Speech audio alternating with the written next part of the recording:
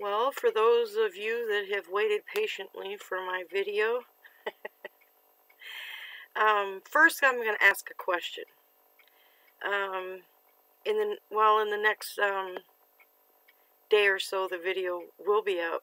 But first, before I put up the video to whet your appetite, I want to ask any Jehovah's Witness or Jehovah's Witness sympathizer or JW apologist, and even some ex-JWs. I don't want any arguments or conflicts in the comment section, but what I want is especially Jehovah's Witnesses to answer this question, because I've asked them over and over again and no one has replied.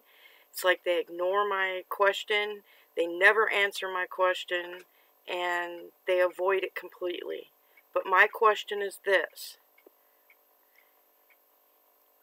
You always say this good news of the kingdom must be preached, and you focus on the preaching work.